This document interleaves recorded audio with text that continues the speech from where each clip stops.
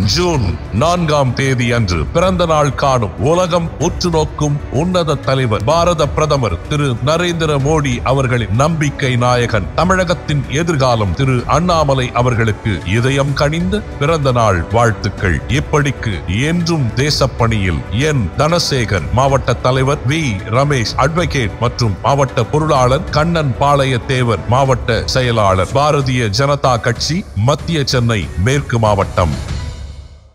அரியும் சிவன் ஒன்று, அது அறியாதவன் வாயில மண்ணுங்கிறது இப்போ தேவையில்லை. அல்லாஹ் வயனார் ஒன்று, அது அறியாதவன் வாயில மண்ணுங்கிறது தான் இப்போ தேவை. இந்த செங்கோல் புதிய நாடாளுமன்ற கட்டிடத்தில் பிரதமர் மோடி அவர்களால் நிறுவப்பட்டது. அந்த விஷயத்தை எப்படி பார்க்குறீங்க? செங்கோல் நிறுவப்பட்டது. ஆனால் உண்மையிலே சொல்லுகிறேன், செங்கோல் என்பது தமிழர்களுடைய அரசர்கள் கையில் வைத்திருந்த நீதி வடிவா தன்மையின் அடையாளமான ஒரு கோல். அது இந்த முறை நம்மிடம் இருக்கிறது. மணிமகுடம் சூட்டிக் கொள்ளுகிற முறை எல்லா இடத்திலும் இருக்கிறது. செங்கோல் வைத்துக் கொள்ளுகிற முறை தமிழனிடம்தான் இருக்கிறது. அதை கொண்டு போய் அலகாபாத் மியூசியத்திலே நேருவுக்கு கொடுக்கப்பட்ட பொருள்கள் வைக்கப்பட்ட வரிசையில் இதுவும் வைக்கப்பட்டிருந்தது. அதுவும் வாக்கிங் ஸ்டிக்னு போட்டு வச்சு, வாக்கிங் ஸ்டிக் என்று போட்டவன் ஒரு வடநாட்டு முட்டாள் அதிகாரியா ஜவஹர்லால் நேருவா? செங்கோல் என்பது நீதி வழுவா தன்மை. அந்த நாட்டின் குடிமகன் ஒருவன் எந்த குற்றமும் செய்யாமல் அவன் எந்த தண்டனைக்கும் உள்ளாகக்கூடாது. எல்லா குற்றங்களும் செய்கின்ற ஒருவன் தண்டனையிலிருந்து தப்பித்து போய்விடக்கூடாது. இதுதான் நீதி. இந்த நீதியின் அடையாளம் இந்த செங்கோல். செங்கோல் இதற்கு நேர்மாறானது கொடுங்கோல். தமிழிலே அதற்கும் ஒரு சொல் இருக்கிறது, கொடுங்கோல். பிரதமரும் விழுந்து வணங்குறாரு. அதான் அவர் பார்ப்பனர் அல்லாதவர் தான். அவர் வணங்கியது நான் ஆச்சரியமாக கருதவில்லை. அது அவர்களுடைய அது ஓட்டு வங்கி அரசியல். அதாவது நம்முடைய சாமியாரை வணங்குகிறார், நம்மை போல கருப்பாக இருக்கிற சாமியார் அவரை வணங்குகிறார் மோடி என்று சொன்னால் பார்ப்பனர் அல்லாத வாக்கு வங்கி திரும்புமா என்று கேட்கிறார். நான் சொல்லுகிறேன், தமிழ்நாட்டில் திரும்பாது. செங்கோன்மை என்பது தமிழனுக்கு மட்டுமே உள்ள முறை. ஆகவே அதற்கு ஒரு தெய்வ வீறு இருக்கிறது. அது செங்கோலை வழிபடுவதன் மூலம் அடைய முடியாது, செங்கோலை பாராளுமன்றத்தில் வைப்பதன் மூலம் அடைய முடியாது. ஆகவே இந்த செங்கோலை அவர் கீழே விழுந்து வாங்கியதிலே எனக்கு ஒன்றும் பெரிதாக தெரியவில்லை. இந்த மதுரை ஆதீனத்தை போல ஒரு புத்தி இல்லாமல் பேசுகிற ஆளையே நான் பார்க்கவில்லை. இந்து மதம் என்று பேசுகிறார்கள். அட நீ இந்து மதமா என்று கேட்கிறேன். இல்ல, இந்து மதம் சைவ மதம். இந்து மதத்தின் உட்பிரிவா சைவ பிரிவு? இந்து என்பது ஒரு பொலிட்டிக்கல் மெசேஜ். சீக்கியன், பௌத்தன், சமணன், பார்சி, சைவம், வைணவம், மலைவாழ் மக்கள் இருக்கிறவனையெல்லாம் ஒரே மதமாக்கி பார்ப்பன ஆதிக்கத்திற்கு கொண்டு வருவதுதான் இந்து சமயம். ஆதன் தமிழ் நேயர்களுக்கு அன்பு வணக்கம். இன்றைய சிறப்பு நேர்காணலில் நம்முடன் இணைந்திருக்கிறார் தமிழ்நாடு தன்னுரிமை கழக தலைவர் பழ கருப்பையா அவர்கள். வணக்கம். இந்த செங்கோல் புதிய நாடாளுமன்ற கட்டிடத்தில் பிரதமர் மோடி அவர்களால் நிறுவப்பட்டது. இதற்கு சைவ மடாதிபதிகள் தமிழகத்தை ரெப்ரசன்ட் பண்ணி நிறைய பேர் போய் அங்கே சேர்ந்த விஷயங்கள் எல்லாமே பார்த்தோம். இதற்கு சர்ச்சையும் ஒரு பக்கம் கிளம்பி இருக்கிறது. அந்த விஷயத்தை எப்படி பார்க்குறீங்க? செங்கோல் நிறுவப்பட்டது. ஆனால் உண்மையிலே சொல்லுகிறேன், செங்கோல் என்பது தமிழ்நாட்டுக்கு வெளிமாநிலங்களில் செங்கோல் தெரியாது யாருக்கும். செங்கோன்மை என்று திருக்குறளிலே அதிகாரம் இருக்கிறது. செங்கோல் என்பது தமிழர்களுடைய அரசர்கள் கையில் வைத்திருந்த நீதி வடிவா தன்மையின் அடையாளமான ஒரு கோல். அது இந்த முறை நம்மிடம் இருக்கிறது. மணிமகுடம் சூட்டிக் கொள்ளுகிற முறை எல்லா இடத்திலும் இருக்கிறது. அரியணையில் அமர்கிற முறை எல்லா இடத்திலும் இருக்கிறது. செங்கோல் வைத்துக் கொள்ளுகிற முறை தமிழனிடம்தான் இருக்கிறது. ஆகவே ராஜாஜி காலத்தில் அது ஒரு அடையாளமாக ஒரு சடங்காக நடத்தப்பட வேண்டும் என்று விரும்பிய போது ராஜாஜி லோக குருவை கொண்டு போய் நிறுத்தவில்லை, ஒரு ஜீயரை கொண்டு போய் நிறுத்தவில்லை. அவர் ஐயங்கார், அவர் ஜீயரை நிறுத்தவில்லை. லோக குரு சங்கராச்சாரியார்கள் 4 பேர் இருக்கிறார்கள், அவர்களை நிறுத்தவில்லை. அவர் என்ன செய்தார்கள் என்றால், தமிழர்கள் திராவிடர்களுக்கான செங்கோல் முறை இது. ஆகவே இந்த சைவ மடாதிபதிகளை விட்டு கொடுக்க சொல்லுவோம் என்று சொல்லி இவர்களை கொண்டு அங்கே நிறுத்தினார். ஆக அது முடிந்தது, கொடுத்தார்கள். அதை கொண்டு போய் அலகாபாத் மியூசியத்திலே நேருவுக்கு கொடுக்கப்பட்ட பொருள்கள் வைக்கப்பட்ட வரிசையில் இதுவும் வைக்கப்பட்டிருந்தது. அதுவும் வாக்கிங் ஸ்டிக்னு போட்டு வச்சிருந்தாங்க. வாக்கிங் ஸ்டிக் என்று போட்டவன் ஒரு வடநாட்டு முட்டாள் அதிகாரியா ஜவஹர்லால் நேருவா? ஜவஹர்லால் நேருவுக்கு அது செங்கோல் என்று தெரியும், ராஜாஜிக்கு செங்கோல் என்று தெரியும். அதை பொருளாக அங்கே அடுக்கி வைத்தவன், பாதுகாக்கின்றவன், ஒவ்வொன்றுக்கும் பேரெழுதி வைக்கின்ற போது செங்கோலை செங்கோல் என்று அறிய தெரியவில்லை. வடநாட்டில் செங்கோல் பழக்கமில்லை. செங்கோல் என்றால் என்ன என்று தெரியாது. ஆகவே ஒரு வடநாட்டு முட்டாள் அதிகாரி அதை கைத்தடி என்று எழுதி வைத்திருக்கிறார். நடப்பதற்கு பயன்படுகிற கைத்தடி, வாக்கிங் ஸ்டிக் என்று. இப்பொழுது மோடி சொல்லுகிறார், ஒரு வாக்கிங் ஸ்டிக்கு மீண்டும் நாங்கள் செங்கோலுடைய மதிப்பை அளித்தோம் என்று. நேருவா அதை வாக்கிங் ஸ்டிக் ஆக்கினார்?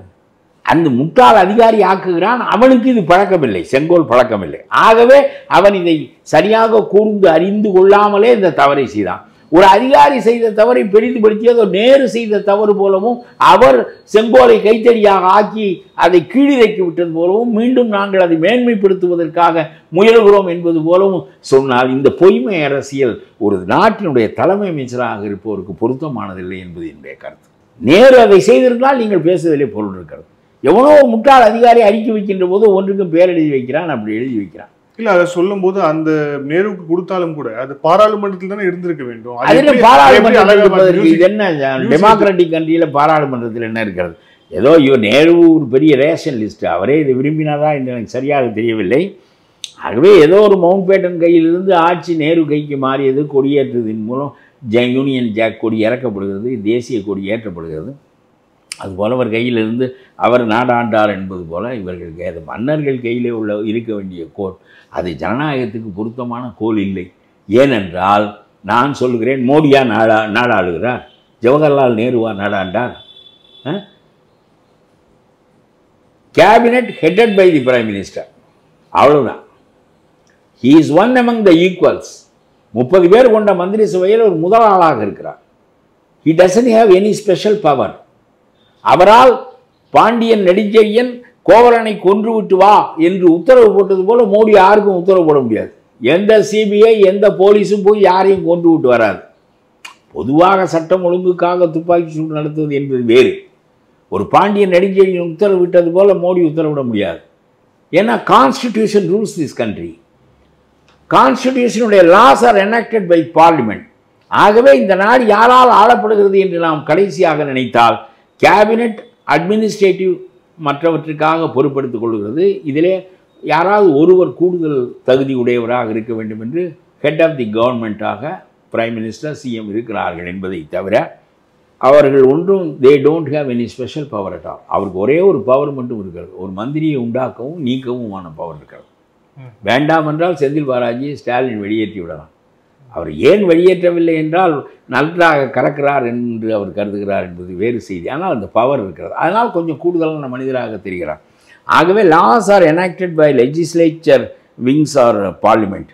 ஆகவே இது அப்புறம் அதை மாற்றுவதற்கு சக்தி இருக்கிறது. நியாயமாக செங்கோல் என்பது என்ன என்றால், நீங்கள் வரி விதிக்கும் முறை இல்லை, நீங்கள் திட்டமிடும் முறை இல்லை, நீங்கள் சாலை போடும் முறை இல்லை, ஏரி வெட்டுகின்ற முறை, அதெல்லாம் செங்கோலுக்கு தொடர்புடையதில்லை. செங்கோல் என்பது நீதி வழுவா தன்மை.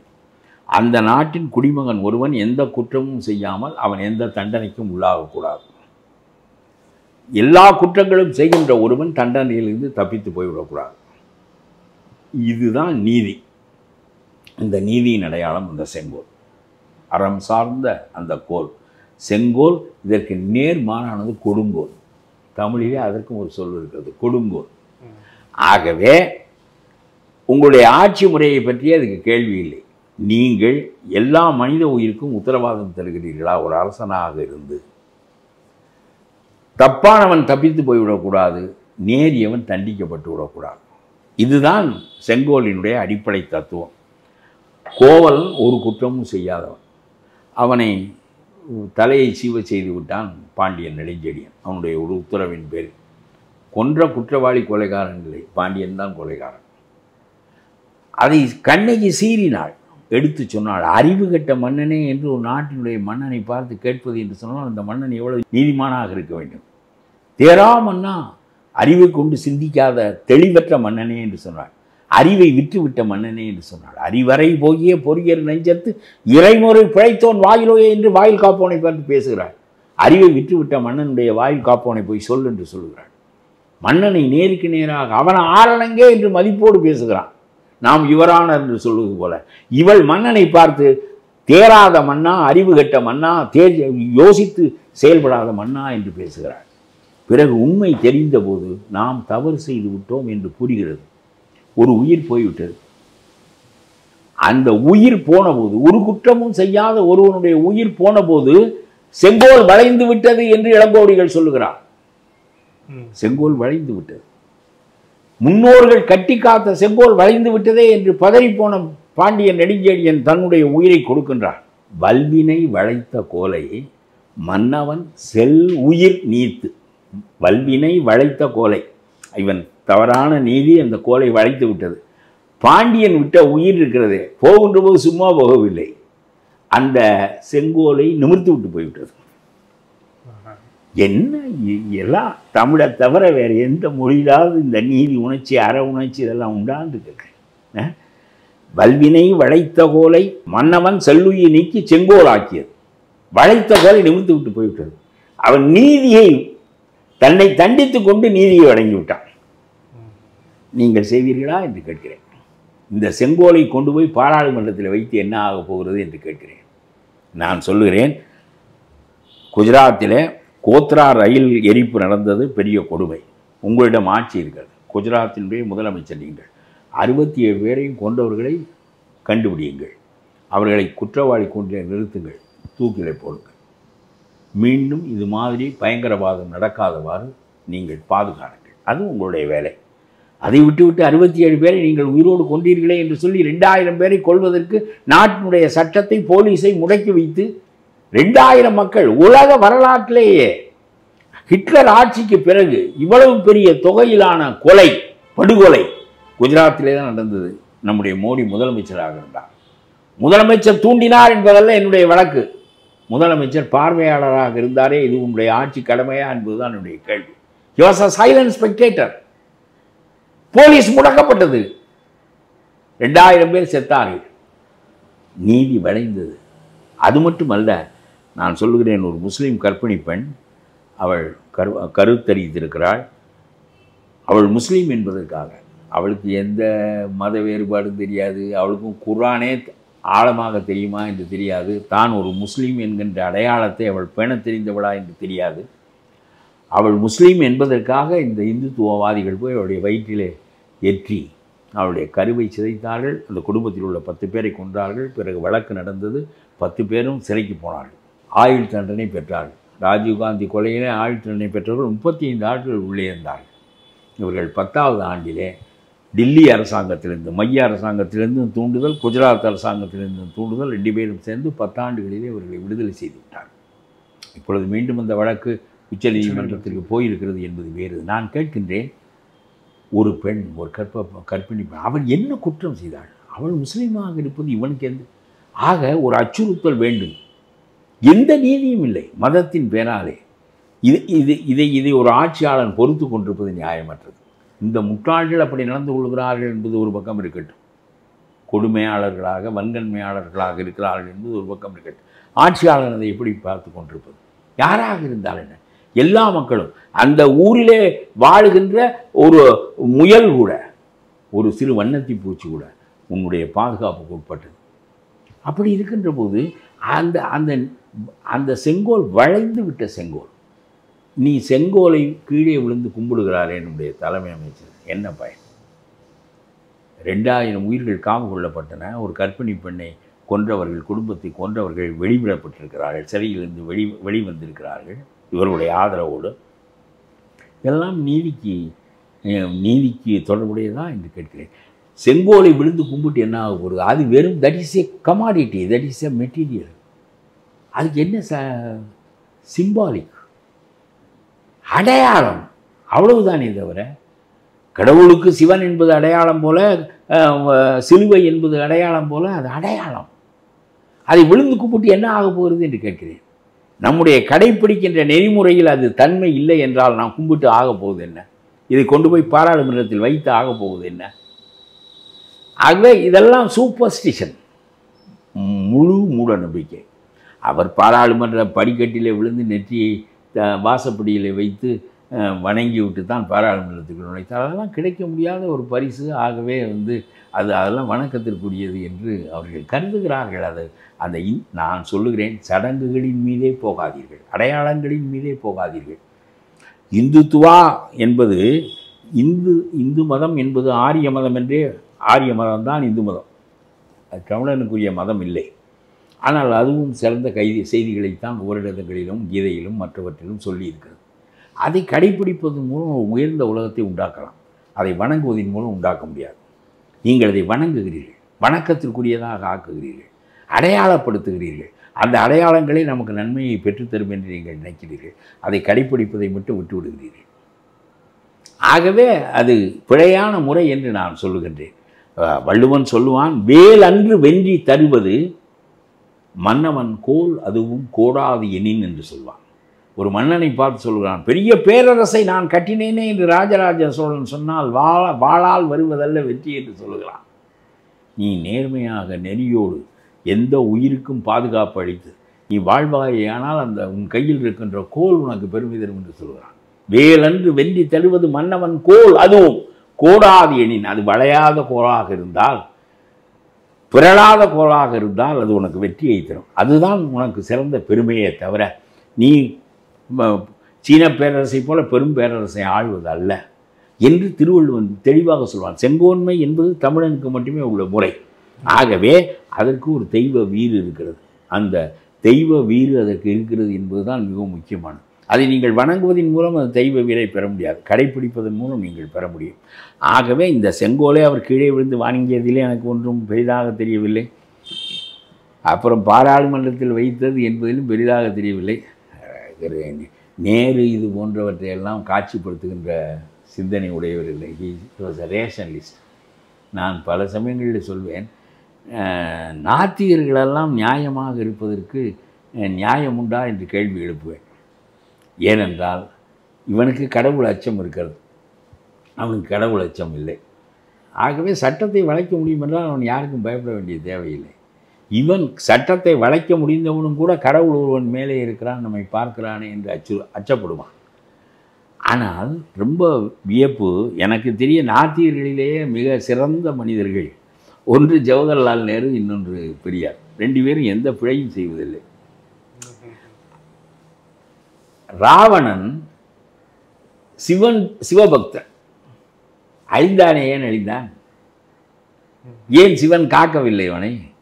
இல்ல, பெண்ணுக்கு ஆசைப்பட்டான், அழிந்தான். வினை, நீ செய்கின்ற வினை, நீ செய்கின்ற தவறு, அதன் காரணமாக உன்னுடைய வாழ்க்கை எழுதப்படுகிறதே தவிர உன்னுடைய வணக்கத்தினால் அல்ல.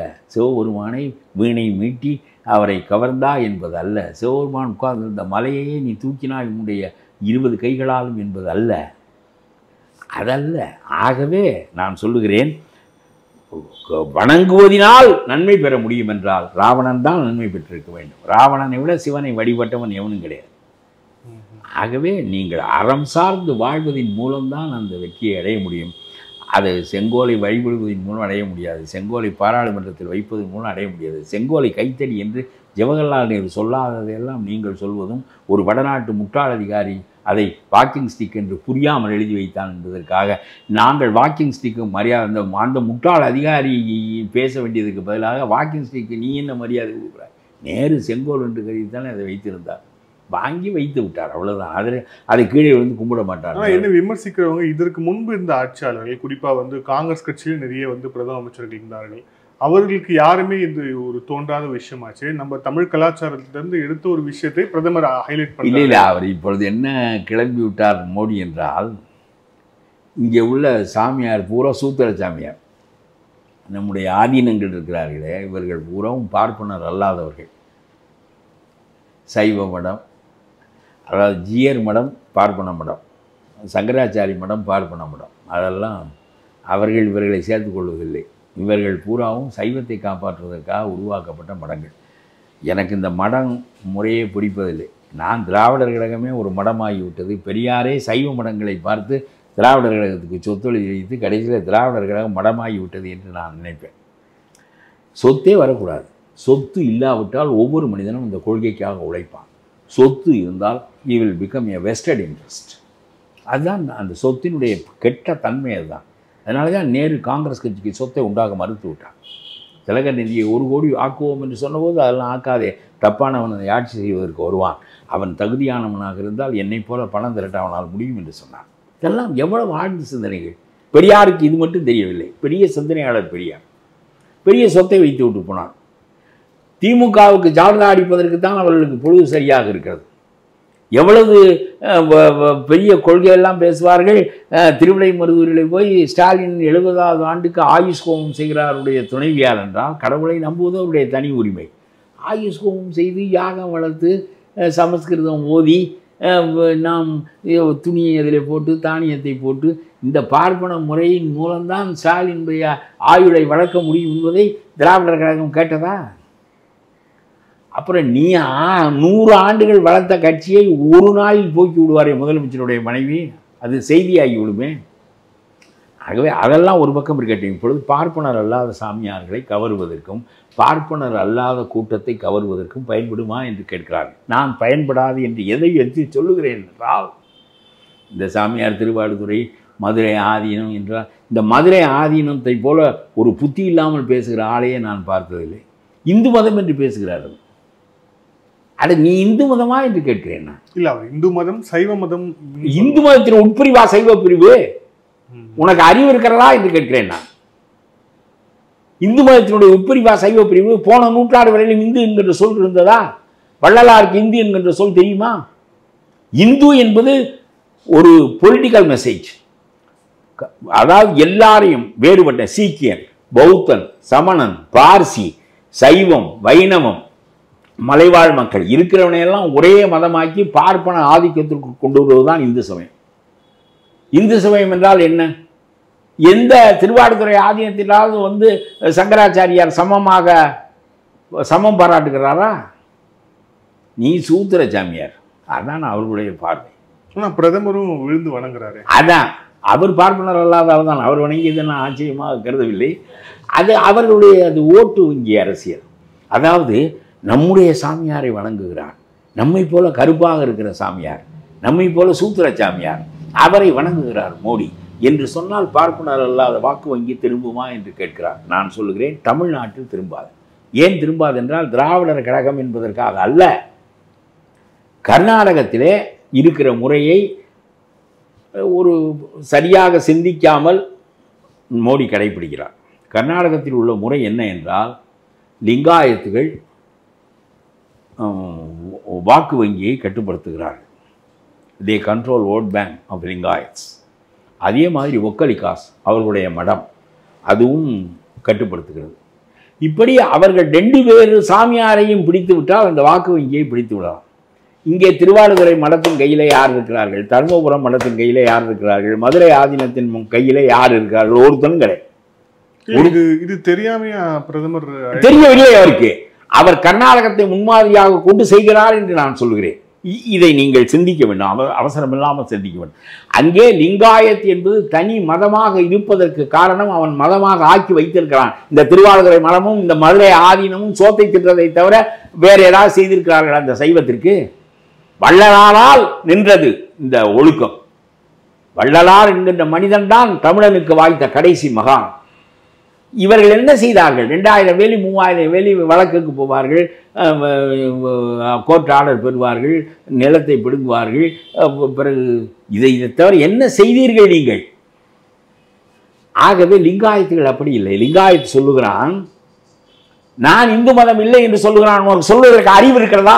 22 பேர் துராட்சம் போட்டுக்கொண்டு போனாயே, எவனுக்காக அந்த அறிவு இருந்ததா?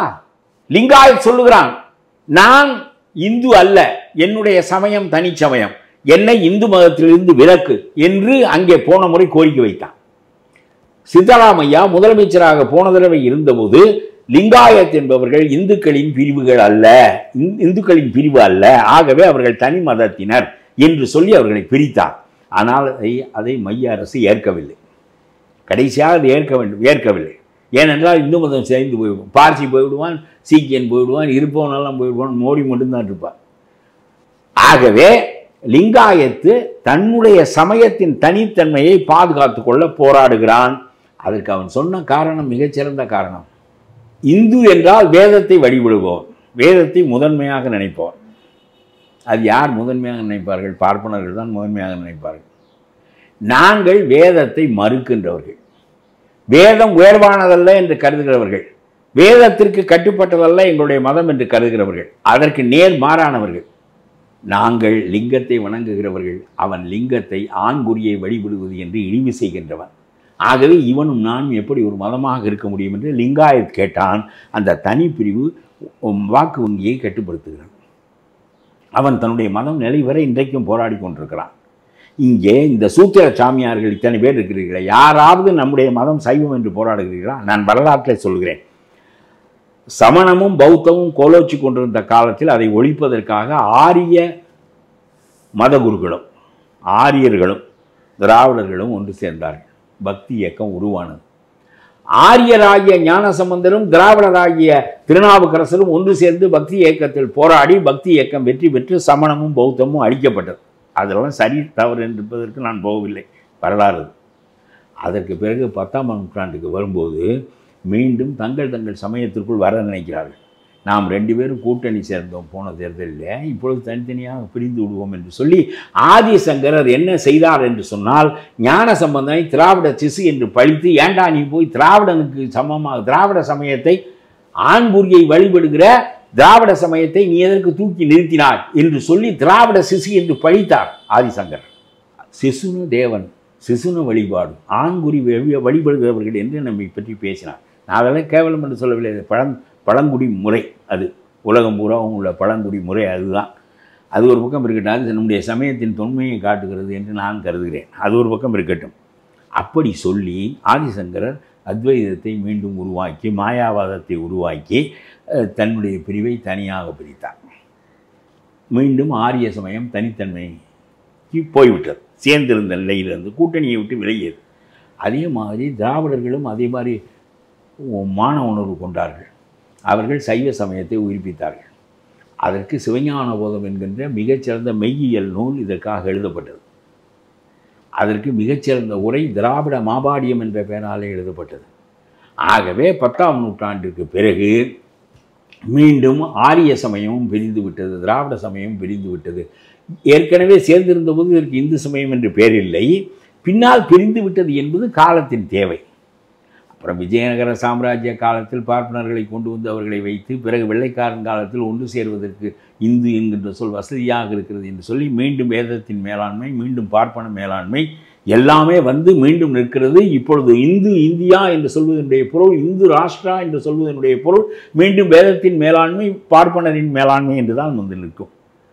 ஆகவே எங்களுக்கு தனி நாகரிகம் இருக்கிறது, உனக்கு மோடிக்கு இல்லை, விவேகானந்தருக்கு இல்லை. 2 பேரும் பார்ப்பனர் அல்லாதவர்கள். ஆகவே ஆதிசங்கருடைய மாயாவாதத்தை நீங்கள் அமெரிக்காவிலே போய் பேசுங்கள், எங்களுடைய நாட்டில் வந்து பேச வேண்டாம். எங்களுடைய நாட்டில் எங்களுக்கு திராவிட மாபாடியம் இருக்கிறது, சிவஞான போதம் இருக்கிறது, வழி வழியாக வந்த மெய்யியல் கோட்பாடுகள் இருக்கின்றன. திருநாவுக்கரசர் இருக்கிறார், திருமூலர் இருக்கிறார். என்ன இவை அனைத்துமே திருக்குறளிலிருந்து பெறப்பட்ட கருத்துக்கள் தான். சைவ சமயத்தினுடைய கருத்துக்கள் மிகச்சிறப்பானவை என்று ஜியு போப் கருதியதற்கு காரணம் என்னவென்றால், முக்கால்வாசி திருக்குறளை இழுத்து கொண்டு விட்டார்கள். அப்புறம் எப்படி இது பிழைப்பட முடியும்? ஜியு போப் பாராட்டியது நியாயமாக திருக்குறளைத்தான் பாராட்டியிருக்கணும். சைவ சமயத்தின் கருத்துக்கள் முழுவதும் திருக்குறளிலிருந்து உருவப்பட்ட கருத்துக்கள் தான். ஆகவே அதெல்லாம் போட்டும். நான் சொல்கிறேன், நீங்கள் சிந்தித்து பாருங்கள். இந்து மதம் கிடையாது, இந்து ராஷ்டிரம் கிடையாது, இது இந்த சூத்திர சாமியார்களுக்கு தெரியாது. எவனாவது அங்கே போய் சொல்ல வேண்டும் இல்லையா, நாங்கள் சைவ சமயம். லிங்காயத் பேசுவது போல பேசினாயா நீ? லிங்காயத் பேசுவதற்கு யோக்கியதை இருக்கிறது, உனக்கு பேசுவதற்கு என்ன யோக்கியதை இருக்குது? எவனுக்காவது எவன் தலையிலேயோ பிரதமர் தலையிலே அச்சதை போட்டு விட்டு வந்தால் அந்த ஆள் தமிழ்நாட்டு வங்கியை, தமிழ்நாட்டு வாக்கு வங்கியை இழுப்பதற்கு உனக்கு தலையை குனிந்து கொடுத்தால், நீ அச்சதையை போட்டு விட்டு வந்தால் இது ஒரு அடையாளம். ஆனால் இந்த அடையாளம் தமிழ்நாட்டிலே வெல்லாது. ஏனென்றால் நீங்கள் இந்த தமிழர்களின் மீது எந்த ஆதிக்கமும் கொண்டவர்கள் இல்லை. வள்ளலார் எழுந்தபோது நீங்களெல்லாம் ஒடுங்கி போனீர்கள். ஆறுமுக நாவலரை வைத்துக்கொண்டு ஆட்டம் போட்டு பார்த்தீர்கள். ஆறுமுக நாவலரும் கேவலப்பட்டார். அதுதான் நடந்ததே தவிர. ஆகவே நான் மீண்டும் சொல்லுகிறேன், இந்த பார்ப்பனர் அல்லாத சூத்திர சாமியார்களை வைத்து தமிழ்நாட்டிலே உள்ள பார்ப்பனர் அல்லாத மக்களை கவரலாம் என்று நினைக்கின்ற மோடியினுடைய அரசியல் எடுபடப் போவதில்லை தமிழ்நாட்டில். அது கர்நாடகத்தில் முடியலாம். ஏன்னா கர்நாடகம் அங்கே தனித்தன்மையுடைய சமயங்களை வைத்திருக்கிறது. அது இது நடக்காது. நன்றி சார். பல்வேறு கேள்வி. Thank you sir.